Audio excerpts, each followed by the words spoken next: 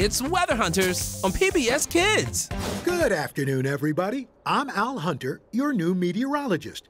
We have mostly sunny skies, but it sure is windy out there. Today, we have 3 special guests who are going to help me do my weather report. My kids. Take it away. Hi, I'm Lily Hunter, and this is Corky and Mrs. Benny, and here's what's happening in our neighborhood.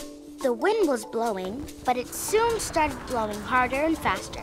To know how fast it was blowing, I used this. It's called an anemometer. It tells me how fast the wind was blowing.